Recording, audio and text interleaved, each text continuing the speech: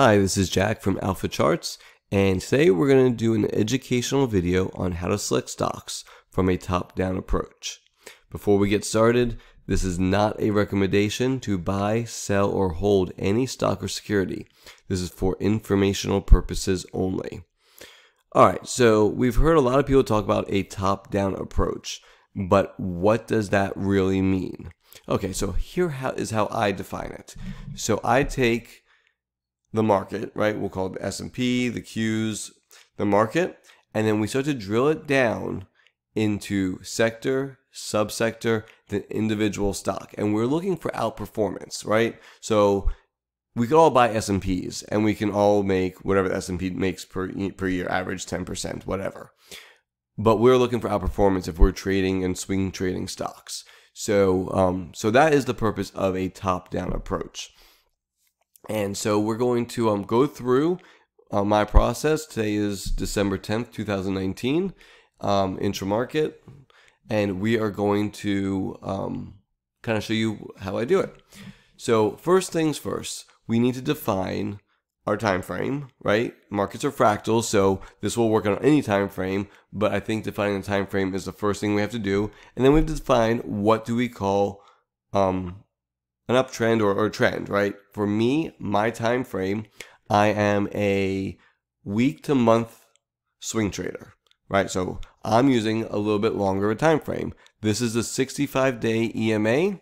This is the 150-day EMA. This is how I define trend, okay?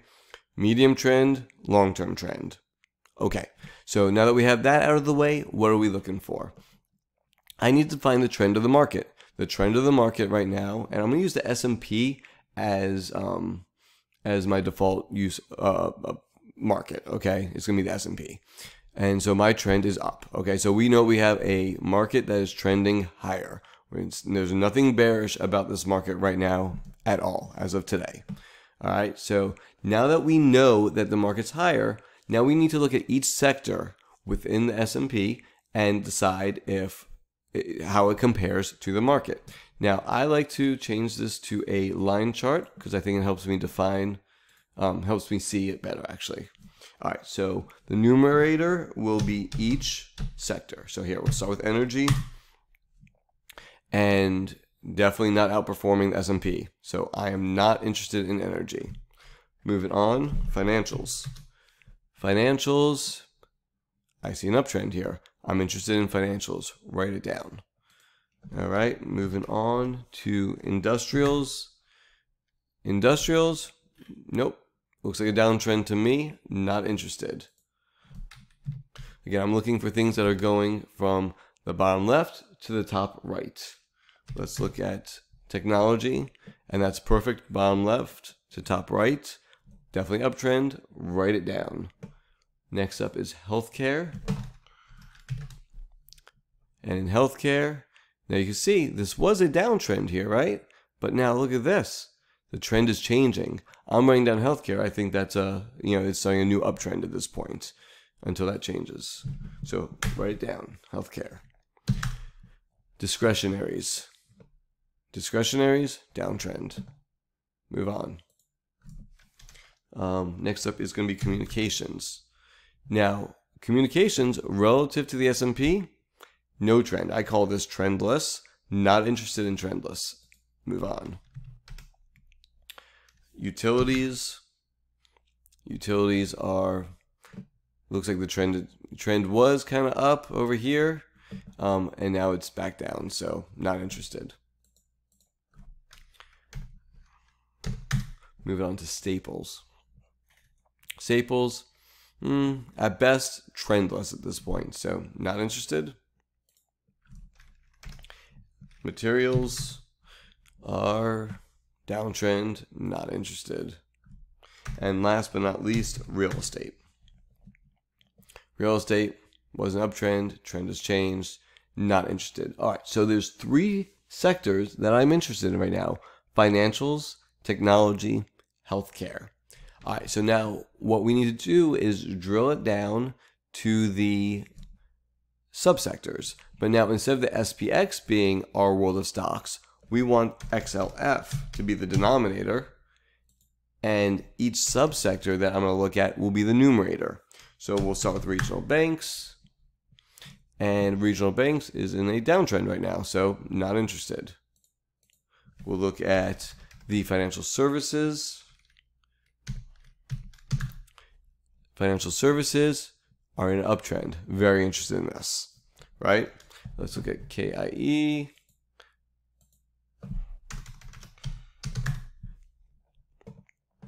Downtrend. Looking at II.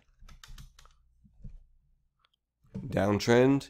And I also like to look at iPay here for the newer financial type products out there. And this, to me, is in a downtrend also. Okay, so now I am very interested in IYG. I look at my notes there. IYG. And IYG chart, yeah, that looks beautiful, right? We had a nice consolidation, and we had broke out. And actually, this is one of my favorite charts. Go back. I'll just put on a monthly chart real fast. Look how it broke out of this huge level, dating all the way back to 07. Huge level. But I just wanted to. So there we go. It's an uptrend. So now what are we going to do?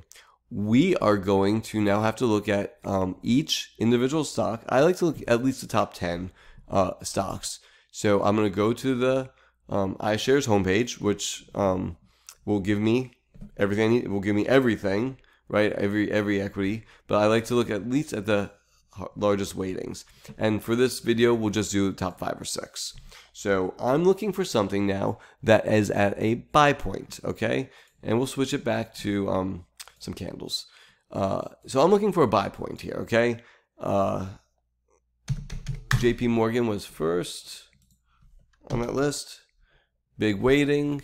I like the consolidation. It already broke out. So as of today, it's not at a buy point.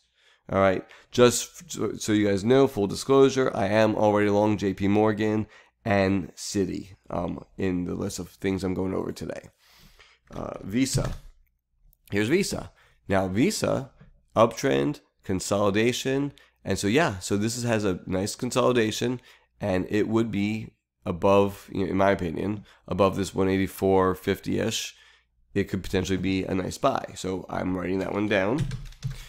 And then Bank of America, nice big uptrend, consolidation. In my opinion, probably needs a little bit more time here, so not that interested. MasterCard.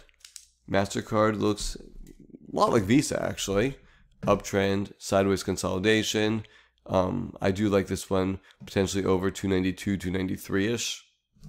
Looking good there. So Visa, MasterCard both look good to me right now. Wells Fargo. Wells Fargo looks a lot like the Bank of America chart. Big run up, consolidation, may need some more time, so I'm not totally interested in Wells Fargo. And we'll look at Citi.